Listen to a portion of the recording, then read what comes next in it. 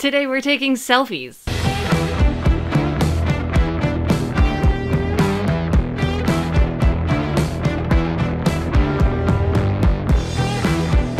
That's right, today we're taking selfies. I need some new content for Instagram, and I also need a video, so I thought, hey, I've got 3 different ways that I shoot self-portraits, selfies for my Instagram, so I thought it might be quite fun to share them with you guys. None of them are particularly fancy. I am limited on equipment, I'm limited on budget, I'm just a completely normal person who happens to like taking pictures. So if you're into shooting but you haven't got that much equipment, this is definitely going to be the video for you.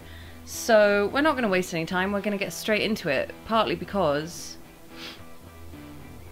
I'm really quite warm in this hat, but I've committed to it now.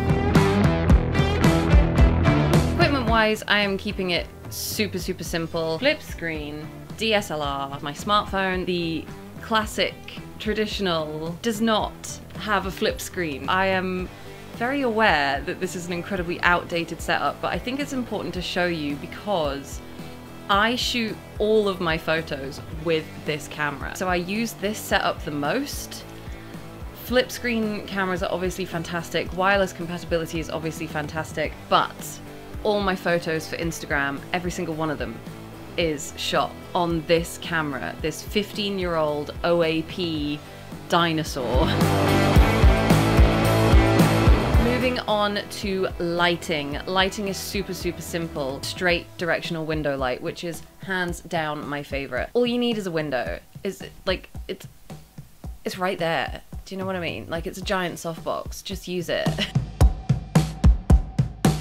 Angles on a phone I find are much easier than angles with a camera because I tend to photograph a little bit flat because I've got quite a round face.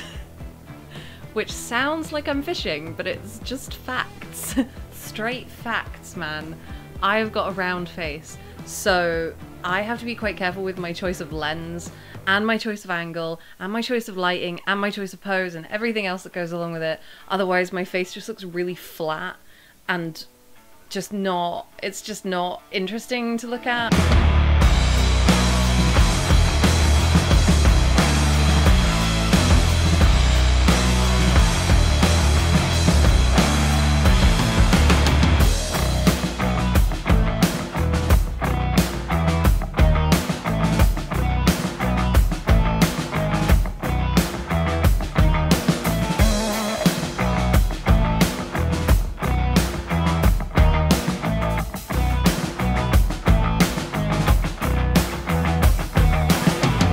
So those are my 3 setups, and here are my 3 selfies. These are the final ones that I've picked from each setup, and then all I have to do is edit them.